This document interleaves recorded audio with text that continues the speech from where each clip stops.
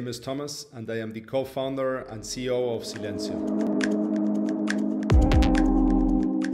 We at Silencio are revolutionizing the way we look at noise pollution, which is a problem that affects our physical and mental well-being and is costing the world GDP a staggering $5 trillion a year. We created a decentralized network that basically rewards users all over the world for delivering their surrounding noise level data as easy as with their smartphone. This makes it unique because everybody can access the network in a matter of seconds and start adding value and contributing. And it's thanks to this amazing community that we already achieved the biggest noise level data set in the world and are happy to be working soon on our APIs, which will enable a multitude of use cases.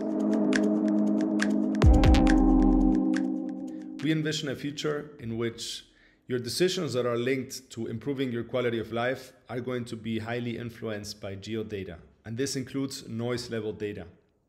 With our data, we hope to soon influence how we value real estate, how we choose restaurants, hotels, and even aid city planners in making cities more livable and friendly for everybody.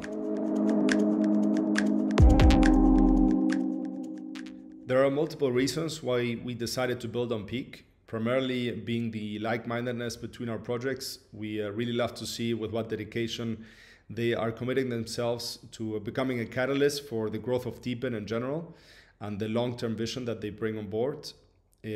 Apart from that, it's obvious that they are a great layer 1 solution completely focused on DePINs.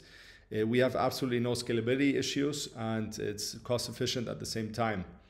And last but not least, I would also like to emphasize that we at Silencio decided to take a mobile-based approach in order to tap into existing infrastructure and rather than build our own specific project infrastructure. And with that, being able to reduce our carbon footprint as a project on a general basis.